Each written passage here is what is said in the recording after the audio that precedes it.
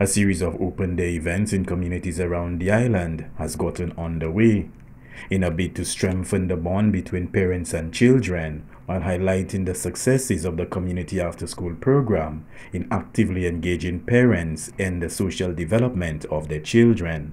Spearheaded by the Community Services Unit of the Ministry of Equity, Social Justice and Empowerment, the latest open day took place towards the end of March in Blanchard.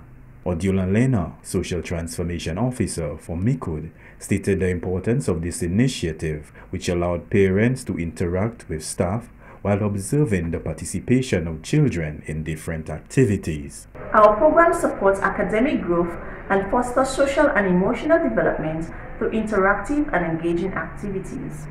At the event, parents can explore the diverse range of activities and resources available to their children in our program.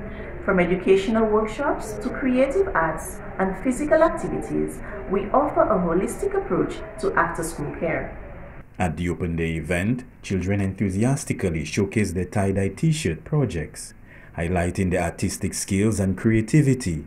This vibrant display not only provided a delightful experience, but also promoted creativity, skill development, and cultural appreciation. I think it's a very positive thing for the children to be able to express themselves, to also be able to speak positivity into their interaction with each other.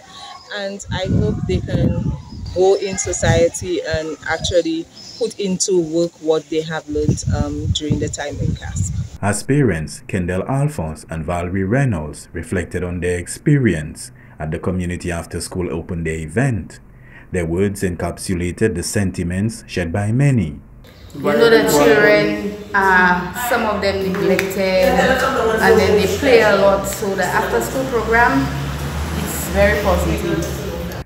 By promoting a nurturing environment for children during the after-school hours, fostering holistic development through educational and recreational activities, the Ministry of Equity continues to play its part in providing a supportive environment for children on the island.